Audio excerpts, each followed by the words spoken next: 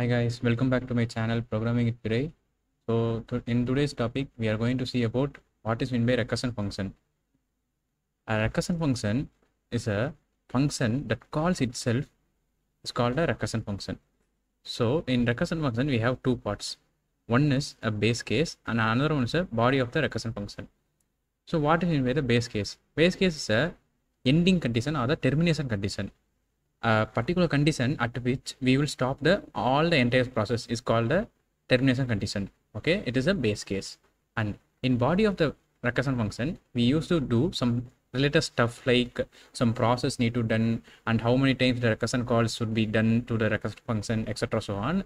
And the basic use of the recursion function is we divide a big problem into sub problems and a sub problem into a sub problem to a minimal problem. Okay, by this we can find the output or a solution for that minimal problem to find the solution of the big problem. That is, by using the solutions of the minimal problems, we join together and find the solution for the big problem. So this is the main purpose of recursion.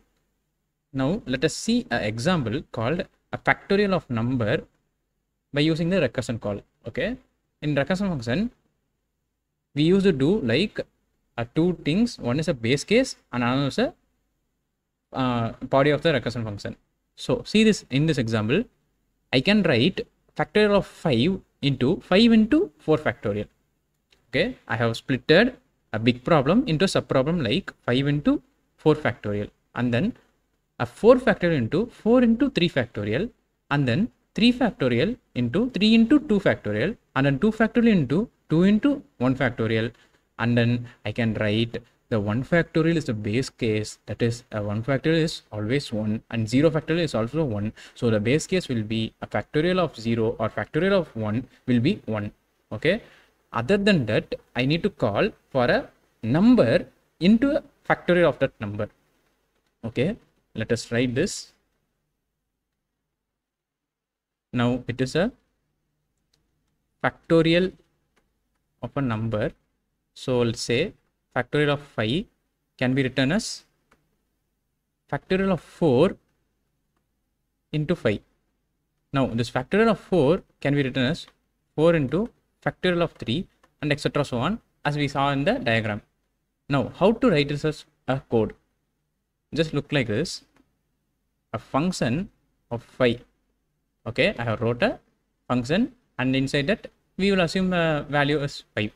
Now I have already told you that the base case is 0 or 1. So if this, let us take this as n, if n is equal to 0 or n is equal to 1, then I have to return 1.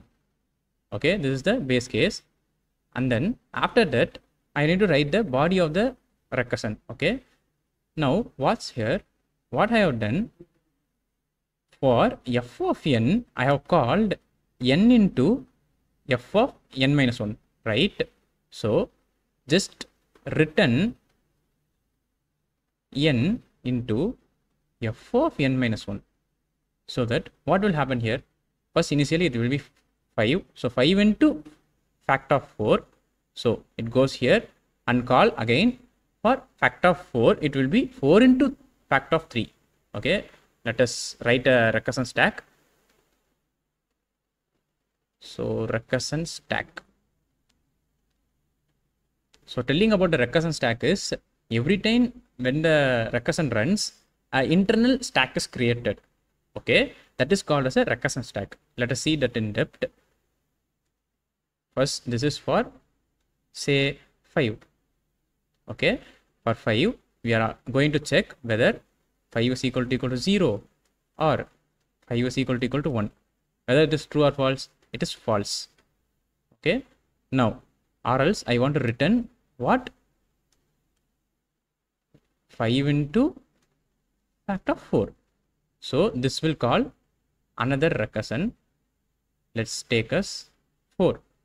Now 4 is equal to 0 or 4 is equal to 1? No, it is not a case. So come to this return what? 4 into factorial of 3. Now again a recursion stack will be created. This is for 3.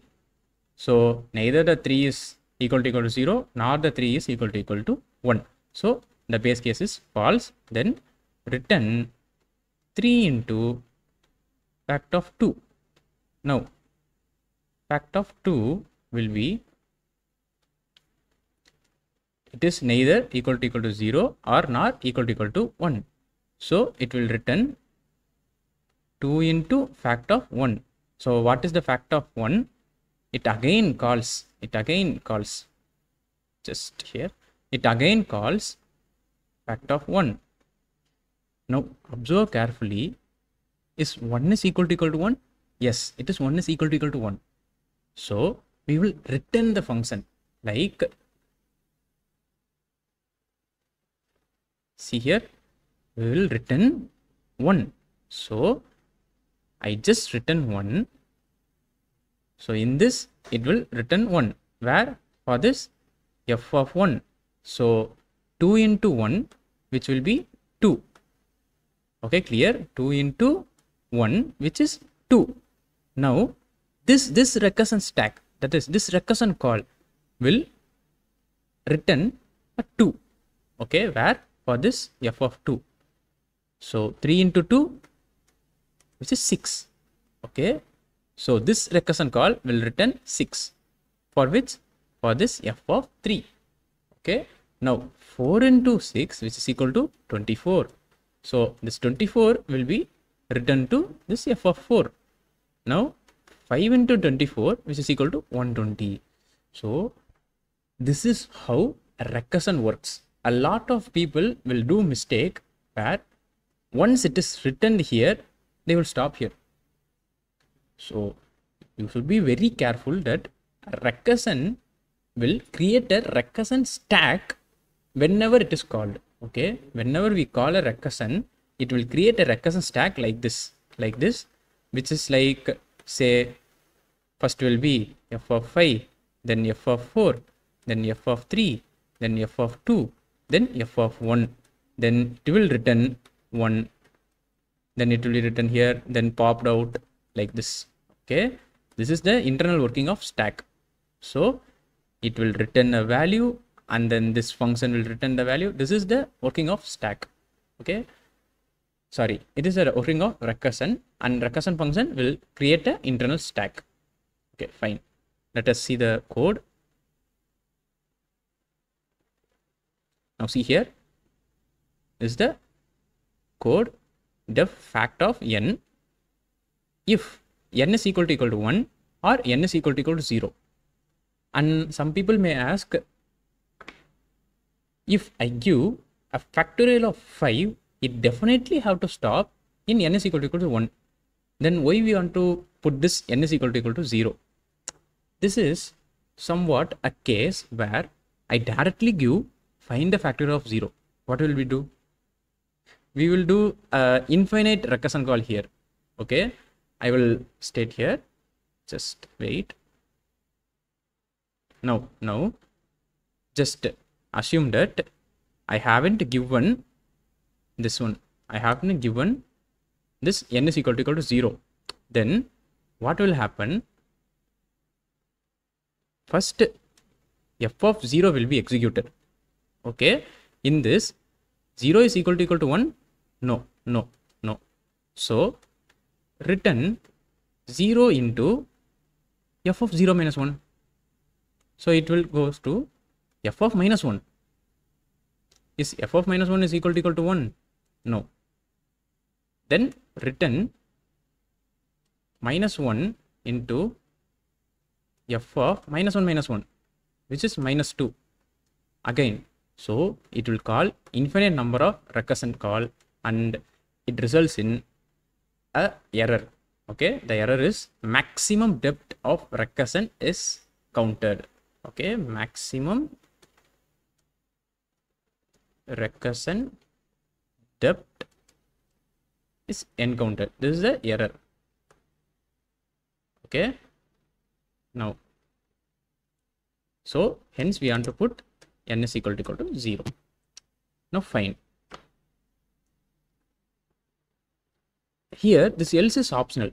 Why? Because whenever a function returned a value, again an alternate return value will not be executed. Okay, whenever this return 1 is executed, after the line no other lines are executed. Like if I have encountered this return 1, then it will not go to this else, it will not go to this return function and anything else apart from that line. Okay, this is the internal working. Now let us take another example.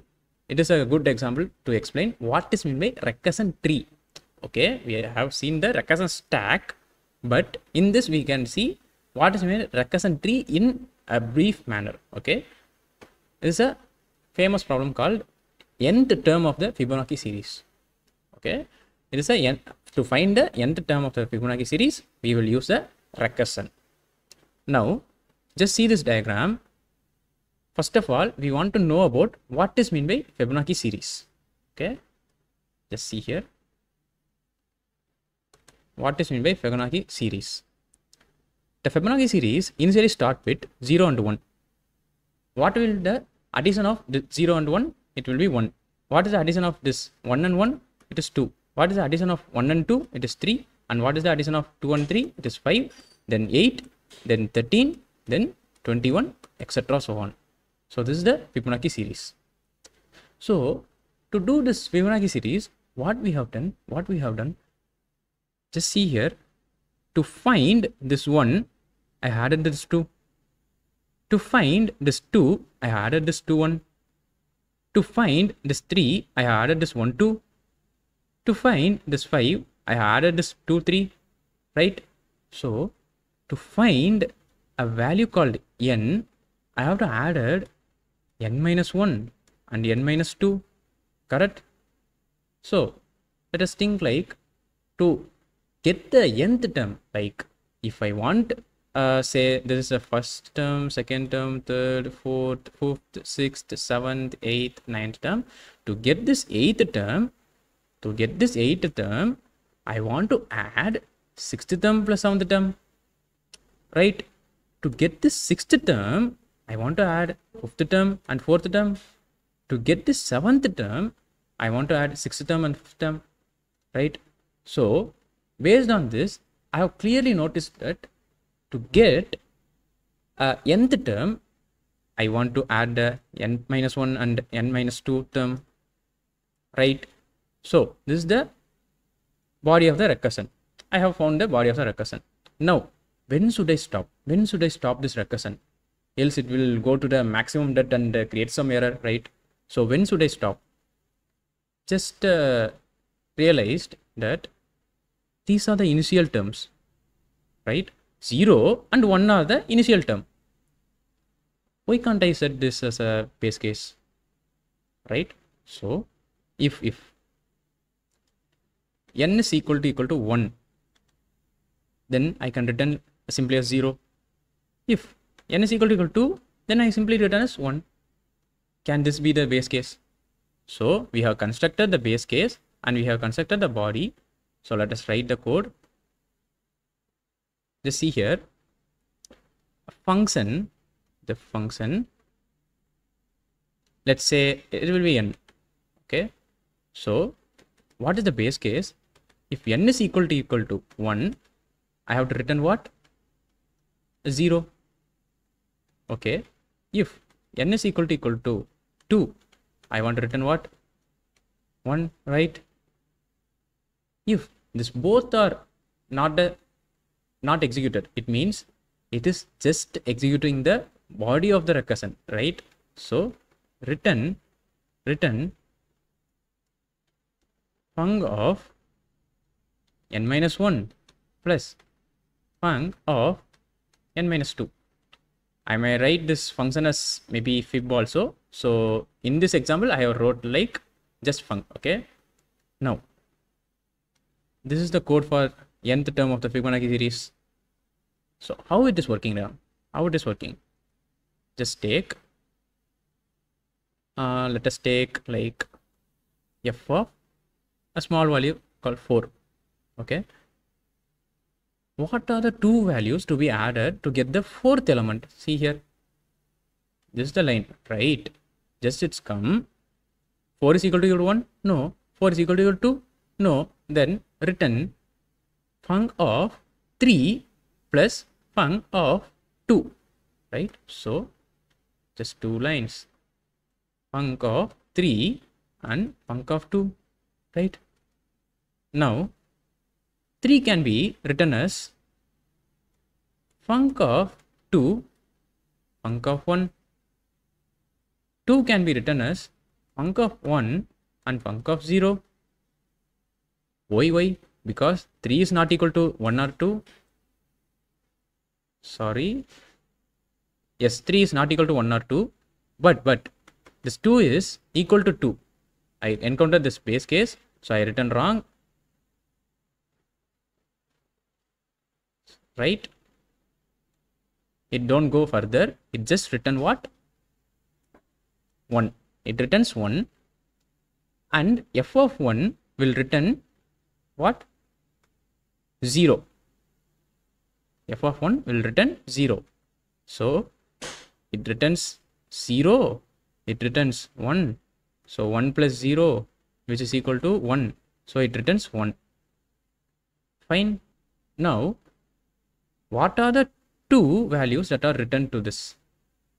1 and 1. So 1 plus 1, which is equal to 2.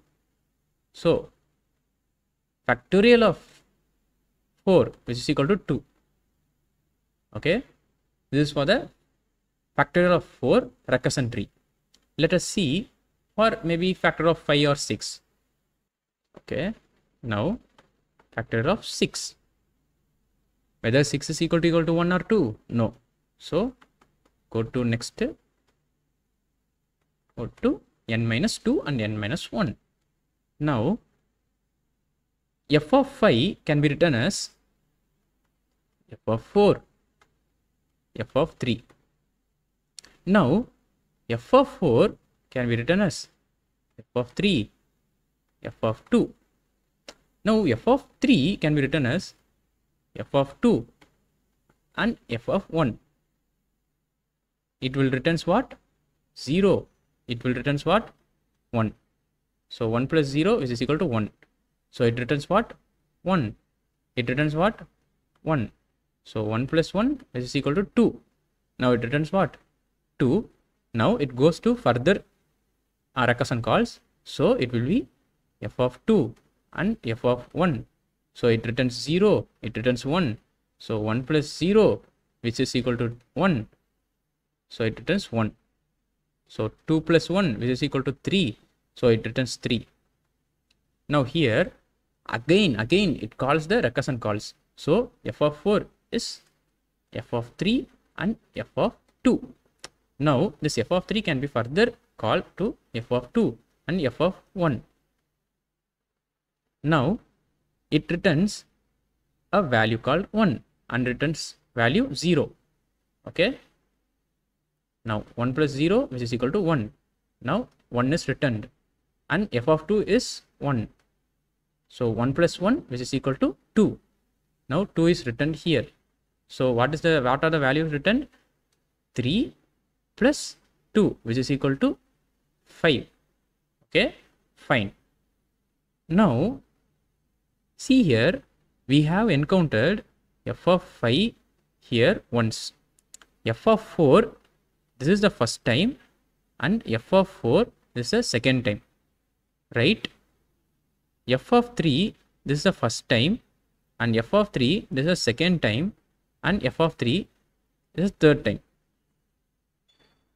Now, do we want to go on a recursion function for the same value for multiple times, right? I have found f of 3, it is 1.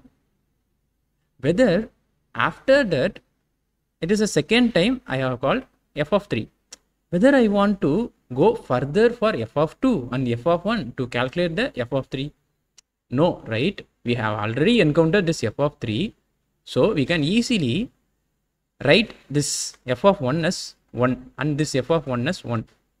So this is called a dynamic programming approach. So we don't want to go on a further explanation on dynamic programming. It is a part of the problem solving. Just you need to understand it. Okay, this is just a overview of dynamic programming, but still for a recursion it is enough. So just you want to know about the recursion stack. So you want to know about the recursion stack, and you have to know about the recursion tree, and how do the recursion calls are acted. Okay, so this stuff, so this stuff is called as a recursion tree. Okay, you need to know how the values are written here.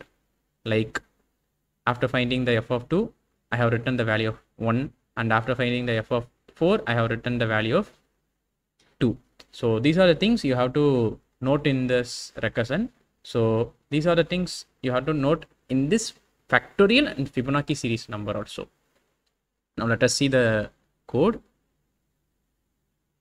See here, def fib of n. Okay, if n is equal to 1, return 0. If n is equal to 1, I have told you that return 0. Then else if n is equal to 2, return 1. It is not necessary to put this else if. We can also put the if alone. Okay, else return fib of n minus 1 plus fib of n minus 2. We can also don't want to need to put this else, because we know that whenever the first return statement is encountered, it will not go to the further return statement. Okay, or else further lines. I mean, if we encounter a return statement in 5th line, it won't execute any of the line numbers apart from 5 that is greater than 5 in that function. We know that. So this is the base of this Fibonacci series, and in this let us run that. I have given the fib of 6. Fib of 6 is 5. Okay, we can know that whether 5 is displaying or not. It is working on. And important stuff is in this Fibonacci series, just see here, fib of n minus 1 is given in front of fib of n minus 2. So this represents that whenever the every recursion call of fib of n minus 1 is completed, then only it moves to the fib of n minus 2. That's why while I am writing this, I have finished the all n minus 1, then I have moved to the n minus 2. You have noted that. So this is the reason why I have finished all n minus 1, then I have gone to the n minus 2. So when you are seeing this, this is the, you have to know about why it is called for n minus 1 and n minus 2, and why we have to go on to the depth of the n minus 1 and we want to come to the n minus 2. Okay, this is the concept of recursion. And so these are the problems you have to solve by your own. So first one is GCD by Euclidean method. So this is a famous greatest common divisor method for method which is taken part by recursion. And write a program to find a Fibonacci series. We have seen the Fibonacci series. So this is a Fibonacci series. What is a Fibonacci series?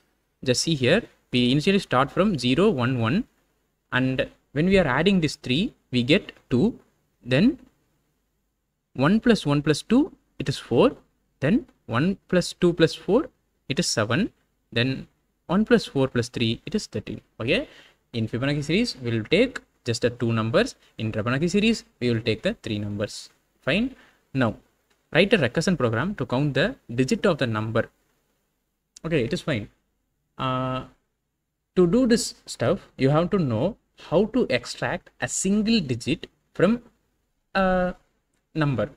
Okay, if I have given a 5 number, you have to know how to extract that 5 digits. You may use that mod by 10. It is the basic method to extract the numbers, okay, digits. When we are doing this 1, 2, 3, 4 by mod 10, what will be the answer? It will be 5. And when we are dividing this 1, 2, 3, 4, 5 by 10, it will be 1, 2, 3, 4.